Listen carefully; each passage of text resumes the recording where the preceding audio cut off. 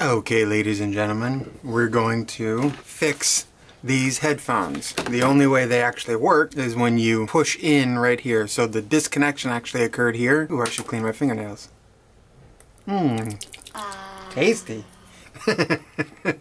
I'm kidding. Oh, now I got the dirt in that fingernail. Oh, I'm gonna vomit. Alright, so I've got Cinnamon Swirl Girl here. Hi. Oh. Hi guys. Hello. Hello and goodbye. Alright, I'm gonna fix some headphones for you guys today. I've got my friend Cinnamon Swirl Girl here to help out. Come on, Cinnamon Swirl Girl. Hello. Oh, hi, how are you doing? I'm good. How are you? I'm pretty good. I don't know why I just changed my voice like that. So, we're gonna go ahead and fix these headphones. Okay. Ready? Yeah. Alright, put your hands in the mid-center. Whoa, Bundy! The disconnection actually occurs right here.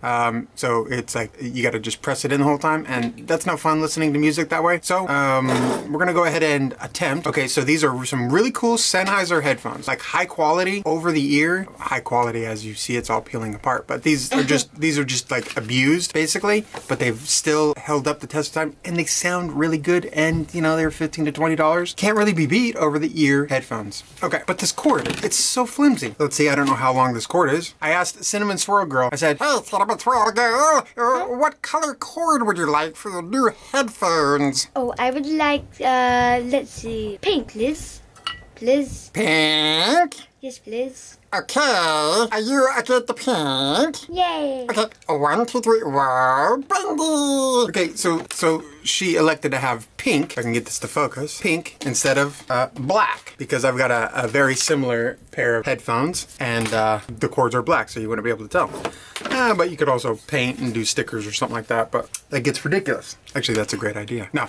Okay, so we want to replace the whole cord, because if we were going to actually just fix the connection here, we'd actually have to probably cut into all this, and this has been plastic molded and everything, and then we'd just be dealing with a mess, and we'd have a big old glob of what, epoxy or hot glue or something like that. It's going to come disconnected. This, however, this is already encased in molded plastic, so that works.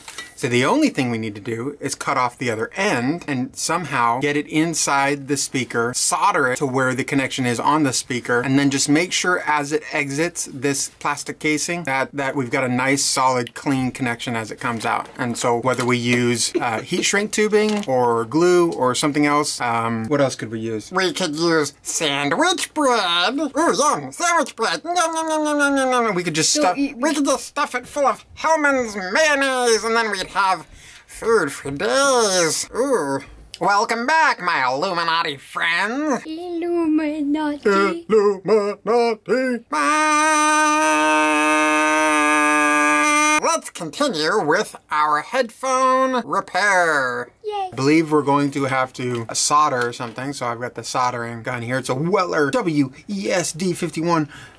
It doesn't really matter. So first we have to figure out how do we even get this, how do we even access it? So inside the headphones. Oh, look, see? I got the headphone squishy piece off. You headphone murderer! Oh, yeah. So look what I found. Here's a screw, and so there's probably 4 of them. Okay, we got some screwdrivers. Let's see if we can get these screws out. And that's the way, I like it. Okay, so we got screws out. So is this worth saving $20? Might be. It's a good lesson. It might be. Look, oh yeah, we got it out. So that's just connecting it to the speaker, and you see where, look, right there. You see this cord is just going in there.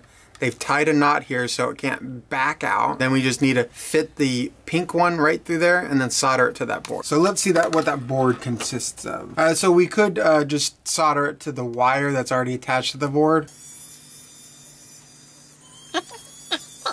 So are these too small soldering points to think that we can actually do this? Are those too small? Those are pretty small. If it was too small, then I wouldn't do it. I'd just do it directly to the wire. So we got three wires coming out of those headphones. These 3 separate wires, okay? So we got our headphone wire here. Let's go ahead and snip the end off. Do I have 3 wires there? In fact, I do. I think this is gonna work out just fine. So I'll cut them off the same length as I see. Okay, right about there, maybe even just a smidge more. And we can adjust the tension on this so it doesn't accidentally pull any of this stuff off. So now we'll want to strip just the very tips of these.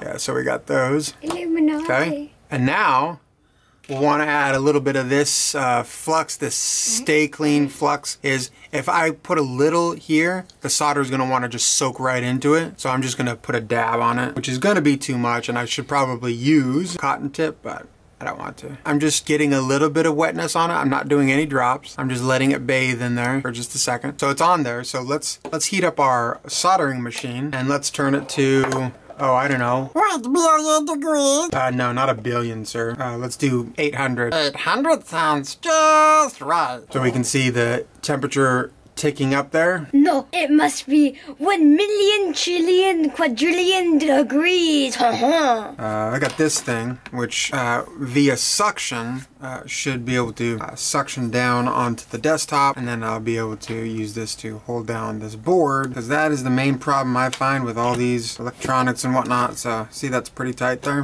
What I find with these electronics is it's all about grasping the electronics, because they're floating wires and floating boards and everything's floating, and you have to be precise. If it's not steady, you're bound to make mistakes. So there's a bit of a concavity to where it's going to grasp, so I can either do it on that ridge or that ridge. I'll try to do it on the main one.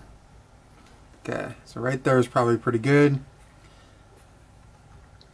I'm going to assume it's flipped that way, and we'll go with pink is the red, the light blue is the darker blue, and then we'll just say that that's the middle one. I'll just assume that. So then I've got this device, and this is one of the most irritating things about electronics and wires and stuff, is all these tools all over the place. So if you find a good method, more power to you. We're gonna crimp and clamp and get that there. We're going to bring out our solder, which for this job, I think any solder would work. A smaller diameter solder is probably going to make a nice, clean, tight, organized glob. So we want to heat up the spot first and then push the solder in. We don't want to glob a bunch of solder onto the tip. See, and then it just sucked right in there. Okay, so those are pre-soldered, and then we can remove these wires. So we got to remember, blue, how are we going to do that? And this is poison, basically. Anything that you're going to inhale off of the solder. Blue, white, red. Blue, white, red. And I can take a picture if I needed to. So we're going to just heat up the solder here real quick, and it pops off. Okay, so that's disconnected. And then, so now we want to pull this wire out of here and thread in the new one. So we'll clip this, slide that one out. And this is probably some grommet piece. Yeah, this is like a grommet. We'll see if we can use this. We might have to trim it down. I just don't think we're going to be able to shove that through. Let's see, we'll give it a try. It'd be nice if it stayed intact. Oh, there we go. See? I got it to go through. I just need to deal with this little flat piece, which I think this is flexible enough to tolerate it, and then I can pull on those wires. Don't drill a hole through your finger. There's probably a safer way to do this.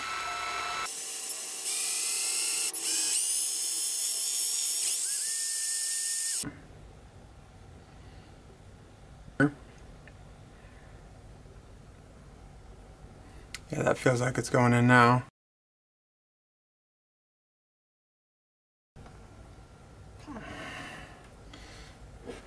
We'll just tie it. And just FYI, as we were pulling, we pulled the insulation further, and I think it was just a couple millimeters, which probably is tolerable. So we'll find our solder connections down here, covered just barely. We'll want to just cut this and start over.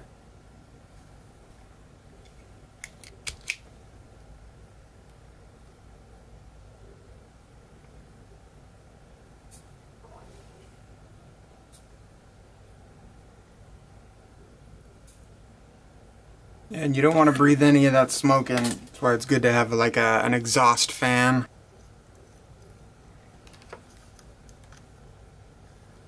We said blue, white, and red. Blue, white, and red. Alright, only thing to do now is to run a test, because we are at that point. So we got this wire, let's bring in a phone. Let's go to the Millennium Falcon build. So it's coming from that speaker. And it's coming from that speaker. It works! So we can turn our soldering unit off. There's nothing left to solder. The only thing left to burn is my skin. And just FYI, that was a Weller West D51, which goes up to a maximum of 850 down to 350. And it's a solid unit. It's got a power switch, heats up fast. And I like this device too. Well worth the $5. So I'll put this, so look, it's on there pretty well. And this isn't a perfectly smooth surface, but it's on there pretty well. I'm gonna go ahead and put this in the description below. I'm gonna put this in the description below. I guess I'll try to find one of these and put that in the description below. That's a tensioner, so you can increase the strength of the teeth here depending on your insulation that you need to strip. And you can do multiple wires at once as long as you flatten them out. Maybe I'll put this in the description below, the headphones in the description below. All right, let's go ahead and reverse all our steps.